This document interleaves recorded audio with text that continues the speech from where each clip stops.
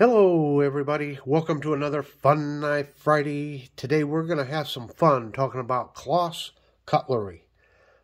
This is a very old company. It was founded in 1877. Their first factory was in Ohio. They made all kinds of razors, knives, shears, scissors, and the like. So it is a very old company. I did a review on this. This is a Klaus Premium Stockman. And the reason it's called a Premium Stockman is it does not have a sheep's foot blade. And it is basically a cattle knife, but on a serpentine frame. That's why it's called a Premium Stockman. Now the Klaus Cutlery pocket knives, it's believed that they were made by Case, and there may have been some other manufacturers.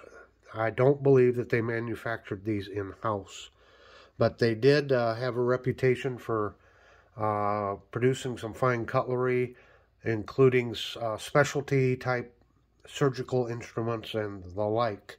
So I just wanted to highlight this company because this is kind of indicative of where we stand today. We have these, great classic American companies that thrived for decades, and then because of competition and that, they get bought out by somebody else.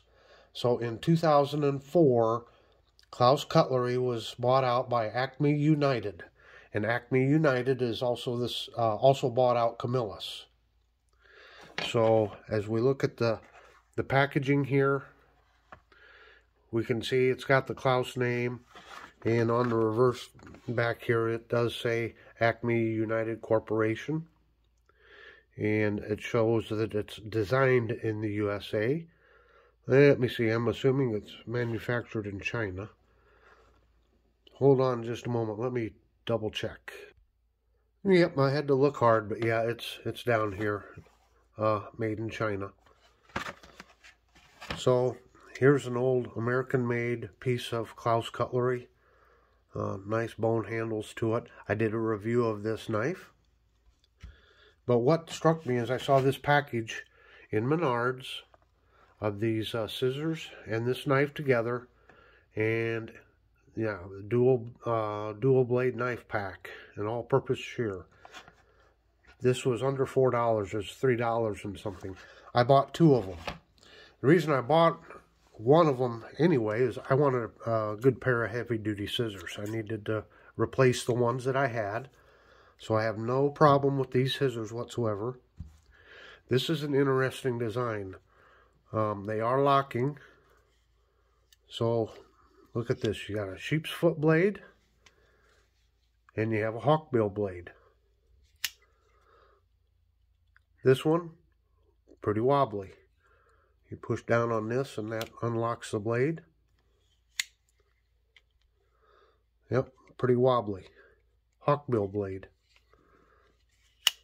So, did I just get a bad one? It's an interesting concept, but when you try to use it, you got this blade in your way, so it's not the best design. So I bought two of them because I was going to use one as a stocking stuffer. I don't know here. I was just wondering, is this one just a bad one that I got? What if I open up this other one here and see if this one is a better quality? So hang on here.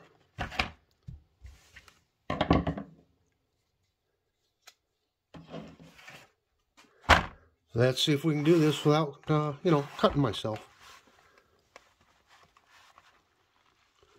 Here we go. Well, it does appear to be sharp.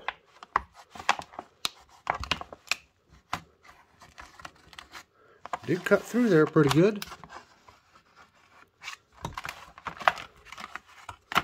And we'll get this one out.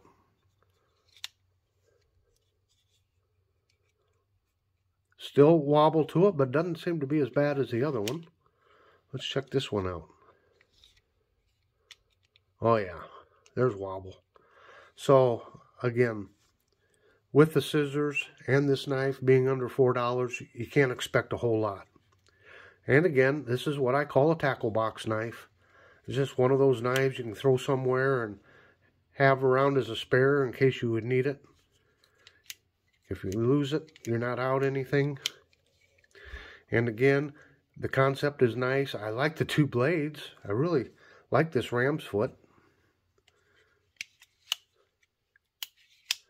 And a pretty decent hawk bill. I mean, you could use this around the yard. You could use this for some gardening tasks. And again, $4. Well, actually $2 when you throw in the scissors. So again, this is what I got for $4. I got what appears to be a pretty decent set of shears or heavy-duty scissors, however you want to call them. They seem to be just fine. Got this kind of a rubberized grip in here. Yeah. What's this here? Is that a cap lifter? Is this a multi-tool? I'm not quite sure what the purpose of that is. Unless it's like in the garden, if you put something to there, you can snip it off that way. I don't know. Serrations here on the one scissor blade. Not a bad pair of scissors. And then you get this crudely assembled knife. So, what do you think? Am I out $4? Did I waste my money? I don't think so, because I'll get my money's worth out of these scissors here. So, until next time, everybody, I hope you've enjoyed this little review. And on my end screen here, I'll put some links to some other videos. And don't forget to check out my Fun Knife Friday playlist. I got lots of great content on there, so check it out. If you haven't done so already, why please hit that like and subscribe button. And until next Friday, have a very delightful week.